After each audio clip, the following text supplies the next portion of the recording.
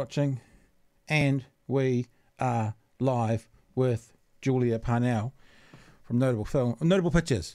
I got it. Julia, hi. Hi, kia ora. Hey, friend of the show. You know, I like being able to say when people come back, friend of the show. And you are back in Dunedin because of the world exclusive. Was it the world premiere of 660? No, actually, the world premiere was on an aeroplane from Auckland to Dunedin. My father sent me a clip of Coro Lounge people who got it, and they got to see it on the way. When did they see that? That was on Saturday, last Saturday. Yeah, so they got to fly to Dunedin watching the premiere of... I got to watch it because your team were lovely enough to send me a screener, property of Notable Pictures across it, lovely emblazoned over it, but it is fan-fucking-tastic. It is a great picture. But we were just saying, you have a bit of an affinity with Dunedin because there's the chills that we talked about in a little bit of advertising. The chills that we talked about, I don't know, it feels like 10 years ago because of COVID. 1 year ago. Was it only a year ago? Like literally 12 months we were talking? We released it in May last year. Holy moly. I know. It feels like another lifetime. It kind of does feel like another lifetime. I'm quite tired though, you know, coming off 2 movies back to back and big series and COVID. Yeah. I'll try not to fall asleep in this interview though. Oh, that would be plenty. Drink up of your Mandarin lime bitters. That'll keep you going along. So look, we appreciate your time. We know we're limited today, so you know how we roll. We kind of flowery get around to it. So let's just get into it. Let's just get into the thing. Your time frame for this, because we talked about this documentary when you were with us last time. So obviously there's at least a kind of 18-month window. But your time frame, as I'm watching it, I'm thinking, how much of this footage is you guys? How much is it stock footage? You know, so what was the time frame that you got on board with for this documentary? And for people who don't know, it's sort of the story of 660, but it is sort of the all-encompassing. It's not like let's do this tour. It's not like about Western Springs. It's the story of them from kind of start to finish. A lot of footage of it. Obviously the boys had phones or whatever, and they recorded themselves in their flat or whatever it was. I'll tell you where that footage came from. So tell us where you got involved and that sort of thing. Well, I got involved, I would say it was around February 2018 that we started talking about things. I know it must have been a little bit before that because I knew about so they had just done a tour and it was very successful, and they were a part of my Anthems series, a 6-part music series I made for Prime. So I met them.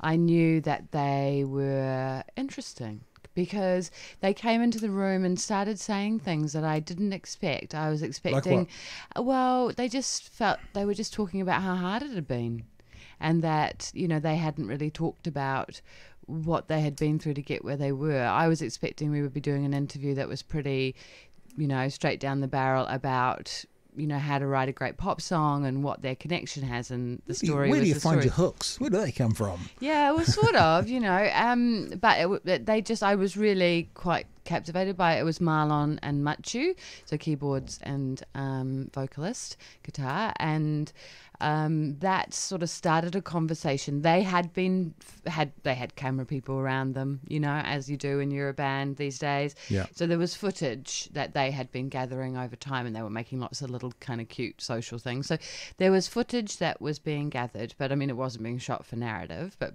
cool for cool vision. But I probably took about, you know, it takes about 18 months to get funding. So you start filming yourself, you know, you're spending your own money kind of thing. And then, so you hustle to try and bring all the finance together and win everybody over. So I think it all started from about the day of the Western Springs concert. Right. And that footage of the Western Springs concert in the doco, is that you guys? Yes, yeah. That's wicked. Thank you. And it's lovely. It's a lovely narrative to go from, you know, these images of them rehearsing in the backspace, or even the early days, then seamlessly into them playing in front of 50,000 people at the same time. It's wicked. Yeah. It is really, I mean, I don't want to blow smoke. I'm not about that, but it's, you know, I watch a lot of documentaries, and I often talk about, I like watching the creative process. So things like South Park 6 Day to Air, things like the Foo Fighters Back and Forth, even movies like the one with Tom Hanks where he's making Mary Poppins, things that describe a creative process really resonate with me. And I kind of got that vibe from this documentary. I was watching the building of this band, And I was thinking, and it's really hard to sound not patronizing when you kind of say this, but it's like, I just thought right then, this is the first time I've thought about this. It's like they're the little engine that could, it's like I think I can. But it's like they're the most successful underachieving band in the world. And they're not underachieving. That's the reason it's trying hard to explain this. But you look at everything they've done, if you measure their success by industry standards, they're like, oh yeah, they're okay. If you measure their success by engagement with their audience, they're like the biggest band in the world. And it's a weird juxtaposition. Even like I was looking at their Twitter accounts today, Machu's got 5,500 followers. That doesn't seem like the right number of followers for the lead singer of the biggest pop band in a country that sells out 50,000. Do you know what I mean? And this is part of the journey I've now started on since watching your documentary about who these guys are and their story. They are really quite unusual in many ways, and I think audiences, fans and non-fans, will be really surprised. I certainly have been. They just didn't follow the traditional pathway of the music industry.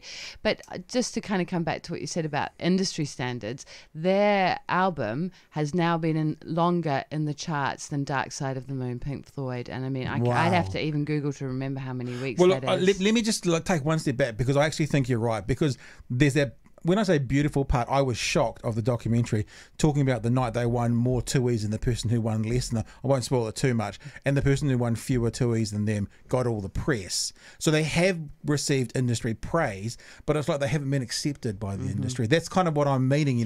Obviously they've had number one hits, but not like, I mean, Lord's different because she was America as well, but every song was hers was number one for a while. And so they've it's almost like they're even though they're the biggest band in New Zealand, they're still underground. It's this, you know what I mean? It's trying hard to figure it out. I think that's really part of why they've been so successful. Right. I mean, I did set out to try and work this out. Like, why are Six60 so crazily popular? Like, what is this pop music? What is it about these five men who are pretty damn down to earth? Yeah. Average blokes in many ways, trying to figure that out. I've certainly got theories, and my hypothesis is definitely that it's their backgrounds and the fact that they didn't try to do it the way other people did, and they have sort of followed their own instinct. But they come from very Kiwi. I don't know. There's something in each of their backgrounds that speaks to who we are as New Zealanders, and I think that's part of it. But they weren't chasing what musicians usually chase. They came from the rugby. It was like it's a desire to achieve that is more akin to professional sports than to musicians. Don't get me wrong, they're obviously chasing writing great songs, but there's a mentality, and I spent more time talking to people like Gilbert Anoka, Joseph Parker, and people like that, trying to understand a bit more about this band. There was a point though, and I think it was Hawani who was the original bass player, where there's a conversation, and you show it in the documentary, where one of the boys goes, "What do you want?" He goes, "I want to play for the Mighty All Blacks." What do you want? "I want to fill stadiums." So there was a point where they went, not following the path. But I was surprised how much, like, it seems that their most successful times, including now moving on, is when they've done stuff outside the industry standard. I mean, like, who the fuck would sell out 50,000 at Western Springs? That's ridiculous. And I remember when that came out, I remember seeing it in the media, and they were so low-key about it. They're like, we're lazy, so we only want to do one. Great Kiwi attitude sort of thing. But then again, they did still get signed by a label and went to Berlin. And then they got signed by a label and they went to LA. So it's kind of like they've tried to do it the way you're supposed to. It hasn't really worked. And once they've finally taken control of it themselves and done it the way they want to, that's when their greatest success, however people measure that. Well, I was talking to Greg Johnson in our previous iteration of this podcast when we were in our old building where you came to, and financially speaking, he was talking about Six60 doing, the stadium, the Western Springs, and he's like, that's house purchasing money, that they're making off one gig, and I'm like, that's awesome, and so however you measure the success, when they seem to do things the way they want to do it and outside what they're being told to do. It reminds me a bit of South Park. You know, those guys just breaking all the boundaries and being hugely successful. That's when they are the most successful, but it feels like the story of their success is the byproduct. You know, like they're doing what they're doing and it's getting success rather than chasing success so they've found the mold. Yeah. I think that a lot of strategy and thought is put into it. I mean, they really deeply consider what they're going to do.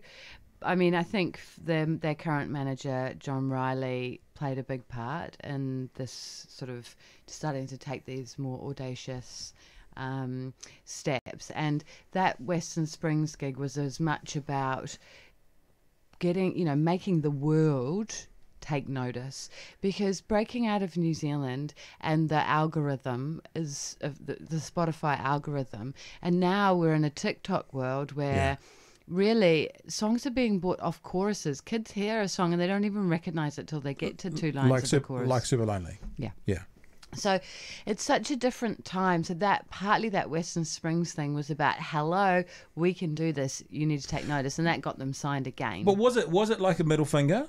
Like, was it like a fuck you, we'll just do it our ways, we'll show you what we can do? Or was it like a let's just do it and see what happens? I think there is definitely, there is an attitude, a general attitude of, if you, I'm going to do it. Like, that is a bit what they're like. Yeah. And I explore some of that arrogance in the film. And I think some of that and there's a tie-in even with Martin Phillips, with my last film, just really, really ambitious people who will stop at nothing. Right. You know, and what that actually can do to relationships. And I really was trying to understand how this quest for success that Six60 have had has also impacted them, and on an individual level, but as a band, it's been hard to stay together. Yeah, and that was really, well, it was a bit shocking, actually, to be honest with you. And I was thinking, I don't know whether it's a testimony to perseverance or pig-headedness or, I don't know, this is probably wrong to say this, but like laziness. You might as well just stay with who we've got, you know, just whatever it is. But certainly wasn't laziness. Okay. I have to say, though, it's always interesting to talk to the person who's made the narrative, because I don't know if it was meant to look this way, but you know, I was in Dunedin when the balcony incident happened, and I can say that without spoiling because people know about the balcony incident. But the footage that you've got in that thing, it was really emotional and really horrible to watch, because you know what happens from it. And I guess as a father of teenage kids, and you know they'll be at university soon and that kind of stuff, it was really hard to watch. But I knew I was going to ask you this question, and I've been trying to figure out how to ask it in a gentle way on the way through. But it seems that one of the results of that falling balcony was the band becoming closer and becoming more of a unit, because a lot of how the documentary showed it, which is why I want your take on this, is a lot of that separation, conflict, sort of not being able to fit together as well as happening before it. But after the balcony, it seems that it went away, and I just thought, gosh, is that a part of their growth together? And how does that sit on someone as a band when there was a terrible outcome from that accident, but if part of it is bringing the band together, you know what I mean? Like, how does it then sit? Look, I think throughout that period, those few years, see, that happened. I mean, it has felt a bit to me that they just had knockback after knockback, and they tried and they did all they could to stay together because they do love each other. And there's certain members of the band who I think really put a lot of effort into keeping people together as well. But and that moment, it was interesting. I actually didn't realize how much that moment had impacted on them wanting to stay together and to change until a little bit later on in the process. Wow. And I did show that section to Machu, and he was very upset, crying, watching it. I think he still cries every time he watches it. Also, his father cries. So I think when you see your dad cry, that when you're you know, macho blokes. Yeah. It's quite hard. But when Mutt said, you know, we couldn't let it end on that. We couldn't let it end on that. But it's sort of, I think, you know, from my perspective, looking in and having done many interviews, hours and hours and hours of interview, I can see that that was a turning point of change that took a few years to play out. And there was still a lot of things that needed to be worked through. And at some point in that journey, they really did reach out. They started learning about philosophy. I could have had a whole section of the film about all the personal the self-affirmation work they did, or the self-improvement work that they did. It, I think, is really to be commended. I mean, like getting Gilbert Anoka, the All Blacks mental coach, in to talk to them, and other people. And so I think that they are to be admired for the fact that they're willing to say where they've gone wrong, and the fact that especially Machu was so willing to say that to me on camera.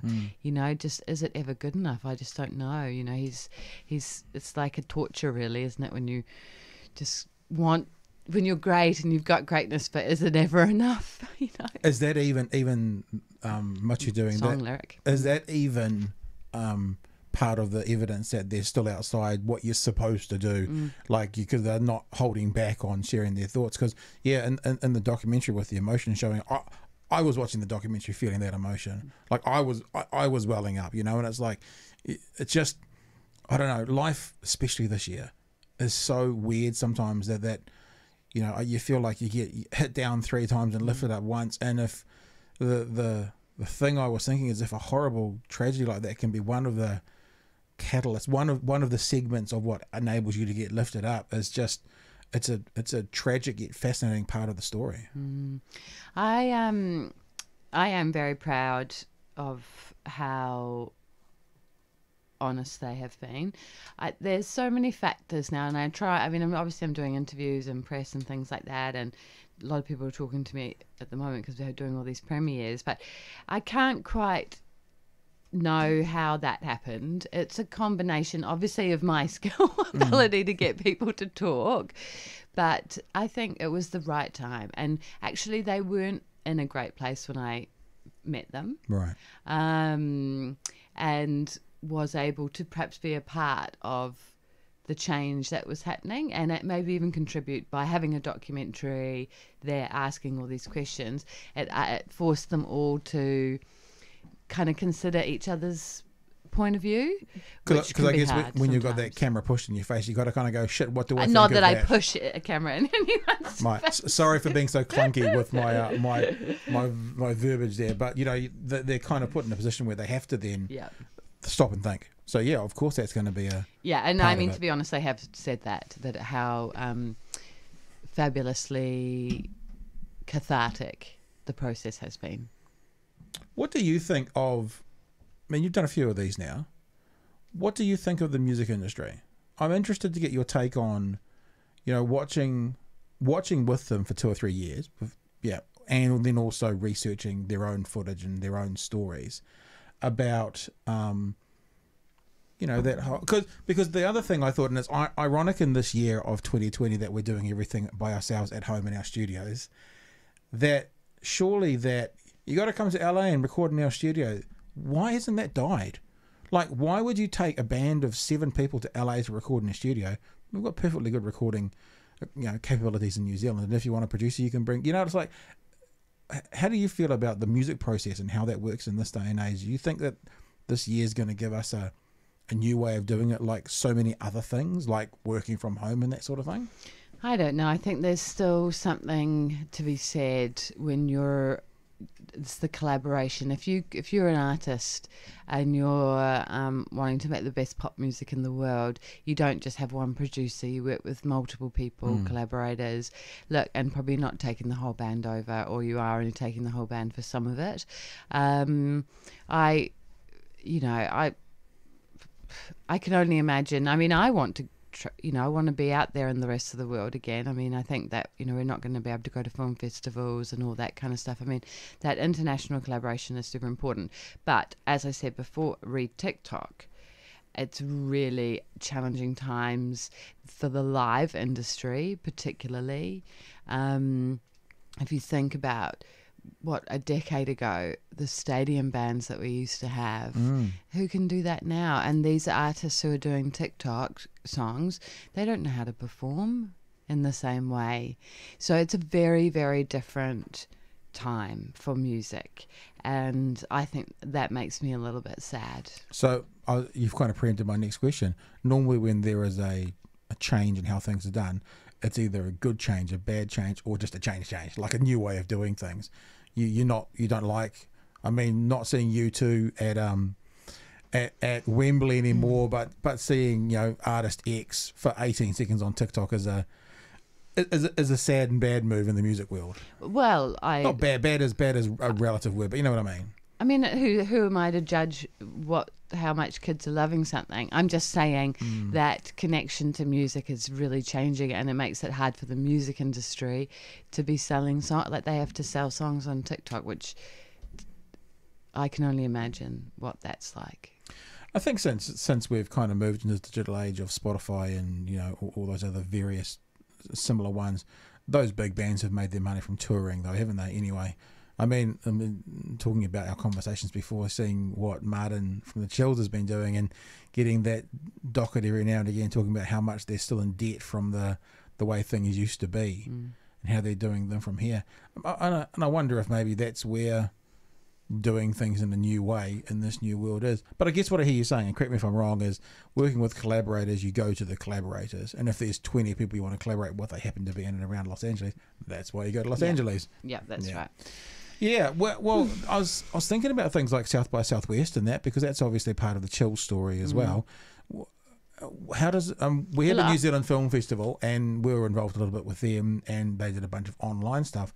What happens to this movie in 2020 in this crazy year where, as we speak, being so lucky to be in New Zealand? I talk about having not male privilege or white privilege, but New Zealand privilege.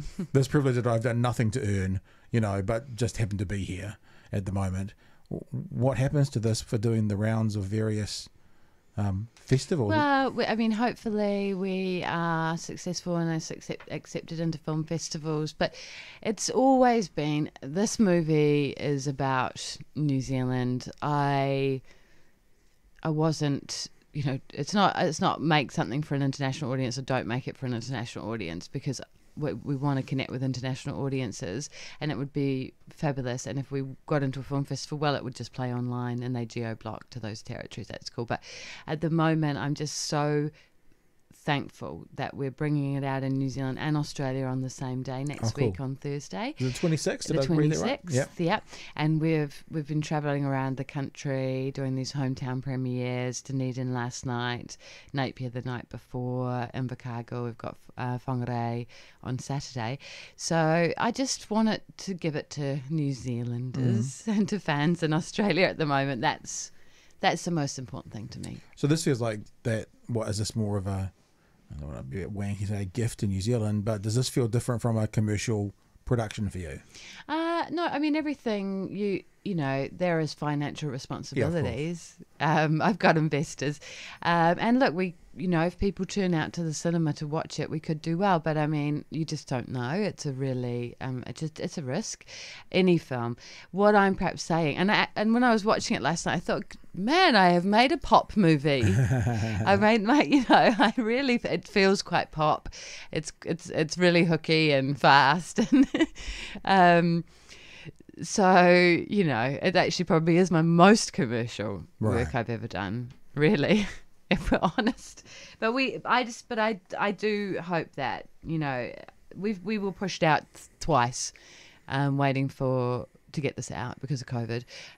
So it's been a long time coming, and a lot of people have really had to stick by me in this movie and keep doing the work. Like, what do you mean stick by you? Explain that for me. Well, people come on board to distribute it, or and there's a fine out. Usually you've got that fine out amount of time or money that's going to be put behind it. But when you have your film pushed twice, right, and the rules keep changing. I don't mean the rules of I guess just the way that we should market the movie, or we've made all these plans, all these assets, and they need to all be changed, and just meetings after meetings for months and months to get to this point. So I feel very privileged that I've had so much support, and that's come from Universal Music and Studio Canal. Universal Music, do they also therefore try and open up doors, obviously, in America? Is that like they're a subsidiary and they have other connections into the? No. So Universal Music distributed. They've never distributed a film before, but because they are the band's record label in New Zealand, they've come on board and understand the band, but they are very much doing it in support of me and the movie. And it has felt like that every step of the way. I've been very lucky. It's not been a traditional approach, and so I think that's right for a 660 story. Yeah, of course. And is that Universal Music, are they kind of a New Zealand subsidiary of the bigger one, or yeah, or will this be getting seen by the executives in LA as well? Well, I mean, no, because it's still music. Actually, the rest of the world is Sony for right. 660, so we'll get more support from them for international approach. So at the moment we're really just focused on New Zealand and Australia and start thinking through. We've got some premiere plans coming through, but we definitely need to wait for a little bit longer.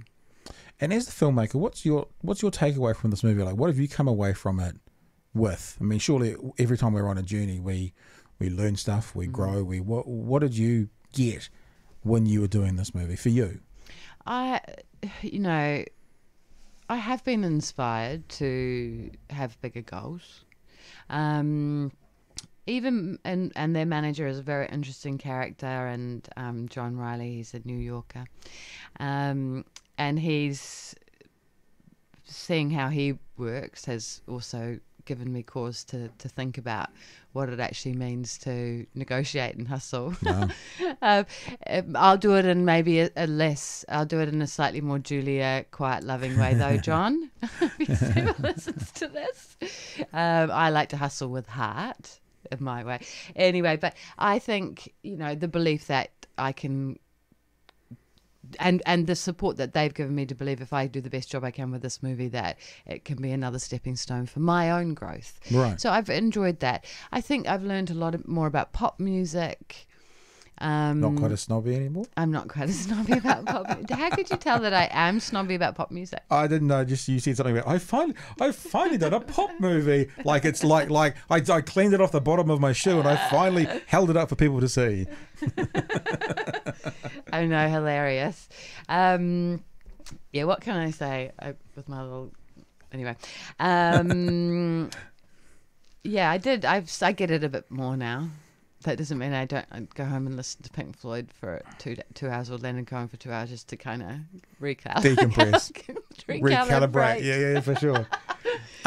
For you personally as well, you've just said this is, who knows if it goes well, could be a stepping stone. Where do you want to go? Well, I'm loving it so much. I love the craft of storytelling, factual storytelling.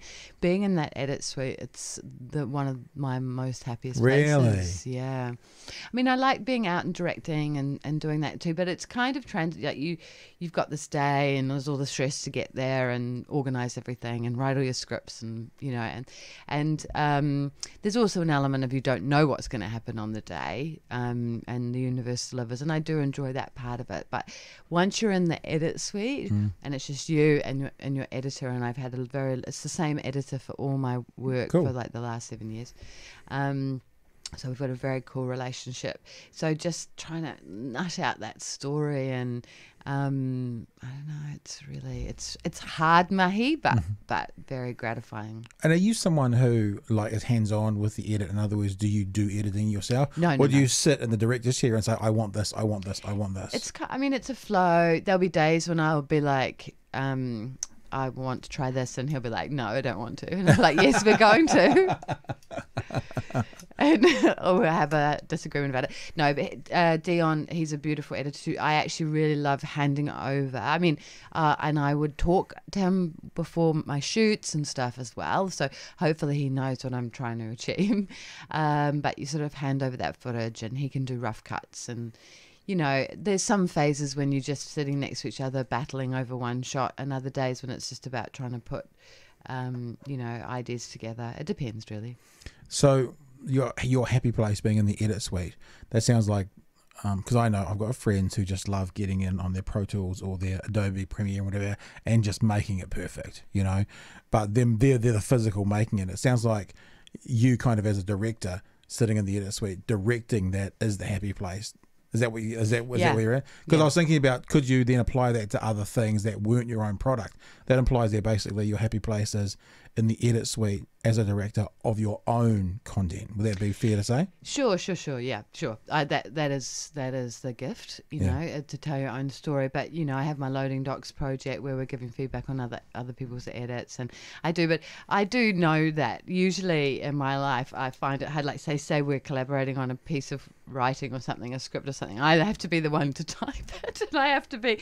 I guess I'm vaguely control freakish. I try really hard not to be, but when it comes to editing, actually, it's quite good to just be able to sit in somebody else's and then walk away and then come back in with fresh eyes, or take it home, watch it on the screen. I've got a web series for TVNZ On Demand that I'm making at the moment on the Waiata Anthems kaupapa. You know, last year when Six60 and others, Benny, Shapeshifter, translated songs into te reo. Yeah. The album was #1. It was really fabulous. So I'm doing a round of short documentaries on that at the moment. So I'm in that process. At the moment, as of today, I've decided I hate everything, and I just don't even know what I'm going to do. So I'll have to just go back. You know what I mean? It's just a weird sort of flow in the edit, trying to make it amazing. Totally. One day you love it, next day like, oh, it's not good enough. Have you seen 6 Days to Air? No. You should watch it, because what you're talking about describes sort of, I think, all of the creative process, because you got Trey Parker and Matt Stone, and they make South Park in 6 days. And normally on about the Sunday, one of them is saying, this is the worst thing I've ever made, it's a piece of shit. And then, but at that point where Trey's down, Matt's high, and then Matt thinks it's the worst thing, and then Trey's high, and then by the end of it, they're sending it off to Comedy Central with 20 minutes to spare, sort of thing. And it's obviously it's genius because they're geniuses. But that thing about this is the worst thing I've ever done, and why do we have to have that? It's so annoying. It's weird, eh? But then again, the flip side as well. I know for me and what I'm doing, and nothing like what you're doing, but with when I try and create something or do something, I'm my own worst critic. So I go, like, if I come out of a podcast and I go, fuck, that was an awesome podcast, most of me knows that it was a really good podcast because I'm really hard critic. I imagine that when you look at something and you're happy with it, that must mean it's the shit. I don't know about that, maybe. But you know what I mean? Yeah. Because I mean, I don't know if I'm going to take that though. You can take it, yeah. Take it and run with it, because that's what I feel. I feel like creative people who are hard on themselves get good content, whatever that may be. So if those hard people are happy with their content, it's a level above what would be acceptable to someone else. It's such a crazy privilege, my job. Like, how lucky am I to do what I do? You know, to get to go to the places, to sit down and really drill questions, you know, explore humanity. And that's what I explore humanity for a job. Yeah, I look, how do you say this? I get that it's a privilege. I understand what you're saying, but there's hard grind. Oh, yeah. It's not like no one's given this to you on a platter. You know, there's that old adage. In fact, they just try and stop you all the time. There's that old adage that the unfortunate thing in life is some people who think they've hit a home run don't acknowledge they started on third base. You know, like this is not something that someone's handed to you, and so I agree. And on many people who I guess are creatives or creating something, you know, I often think about. You know, I shot up to Central yesterday to pick up some couches off Trade Me, and I was able to do that in part because of the job that I have and the way that I work and the thing. And there's other people can't do that, and I feel really lucky and blessed. But equally, you know, in this current day and age, it's been a really hard year, and we've had to make decisions to cut back on things. And, you know, I'm operating today by myself when I used to have somebody, and I've bought the studio home and built it here rather than that big thing we had when you were with you last time. So it's not like, it's a hard graft. It's a hard graft, and I think we should be celebrating. And Kiwis are fucking terrible at it, but we should be going. And I've just had Robbie Nicol on. I just talked to him about this. I'm repeating myself in the space of 3 hours. We should be celebrating our successes in a year where most things that we thought we'd do 12 months ago have failed. Little things, business things, relationship things. It's been such a crap year. What we tend to do is go fail. No, that was all right. Whereas what that was all right should be increased 40-fold this year, because one success is worth 20 not as successful because of COVID. Yeah, and that's where I think we should be at this year, especially. And like if anyone's been watching my social media, another day, another premiere, as I post a picture of myself looking fabulous on a red carpet in front of a thing, I am enjoying it, and I often say to my colleagues and to the people who've been making this movie with me, like we will never have this opportunity again. And I'm not saying, I believe without a doubt that we will make another big film again. But this is a unique, we need to make the most and enjoy every second, and I promise you we are. But for sure it has felt to me like all I've done is work harder for less. Yeah. This year, really, and everyone's been challenging to manage because everyone's having their own personal crises, and I'm working with a lot of musicians, and they're quite hard to work with at the best of times. No, I love you all, but and friends and family have been scared for themselves and scared for others and worried, and our government has been worried about our economy, and we're worried about the paycheck for tomorrow, both for ourselves and for the country. And dude, you've come out of this with this amazing piece of art. Thank you. And I think that, in this year, producing anything that is off the chain amazing would be like Best Picture Oscar quality any other year. So I think what you've done is amazing. I think the documentary is amazing. It's a really good watch. Everyone should get out and watch it. And so it's in the cinemas on the 26th. Yeah, and I think it's a total cinema experience because of the scale of that concert. Yeah, and, true. What 660, because 660 had no creative say over this film. It's absolutely my interpretation. I mean, I shared it with them and I wanted their feedback. But what I love about it is that they gave me all their catalogue to play with, right? Oh, cool. So it was interesting watching the credits at the end. I watched right the way through at the end and seeing the list of 660 songs that are in that thing was huge. There was a lot of songs, and I had like a specific budget I had to fit in, so I was like carefully managing the 30-second lots. But the scale of that Western Springs show, so to be able to cut from that and that beautiful wire cam footage and everything and that performance to these really intimate moments and intimate acoustic performances, that is one of the things that I most enjoy about this film, and the way that you, as a filmmaker, storyteller, you can take music and lyrics and rhythm and vibe and turn that into narrative in and of itself, on top of the pictures and the words, so I feel proud of how that's come together in this movie. Yeah, it's amazing. Just before we go, because I know you've got to go catch up with another musician in Dunedin shortly, I got what your takeaway from the movie was when you showed this to the team from 660, unless you can't share, what was their feedback and what was their takeaway from the movie? They found it really emotional. I think it was quite confronting. I showed them at the end of last year, and it kept tweaking, but it was pretty solid where it was at.